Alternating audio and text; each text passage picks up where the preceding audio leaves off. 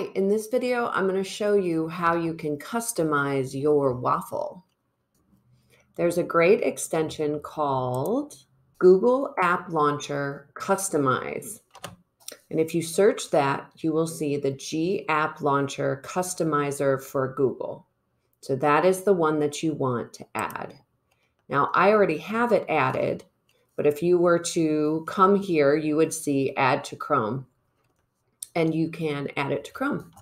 So you go here and you want to make sure that you pin it so that you can see it up here. And this will allow you to access your Waffle at any point. You don't have to open up a new tab to get to your Waffle.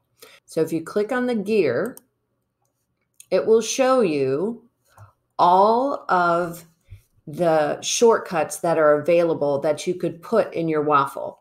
So here are the ones that I have, and I can organize them. I can move them around. And then over here are all of the apps that are available. So I'm going to move Chrome over. So then that will be available in my Waffle. You can also search if I want Google Earth. And I want Tour Builder because I use Tour Builder a lot. I could move that over and then that's in there. Now I can also add a custom shortcut. So I'm going to click on that and I'm going to add Cloud Audio Recorder. So I'm going to copy that URL and I'm going to go back into here and I'm going to paste the URL. Give it a name. So I'm going to give it a name. I could also give it an icon, but it should pull from whatever the icon is for that website. So I'm going to hit save. And then if I scroll down, here is Cloud Audio Recorder.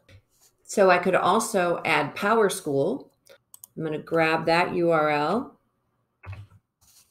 Go back in here. Paste it, and I could add my own picture, but I'm not going to. And then look, PowerSchool is right there. So, and you could go through, so you can sort them by popularity, by name, and just have fun and kind of go through and see what's available.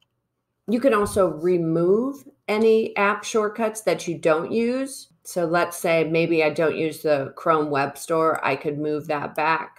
But I actually do use the Chrome Web Store quite a bit. So I'm going to move it back in there. So now I'm going to exit that. I'm going to exit out of that. I can get to my Waffle. It's very colorful now.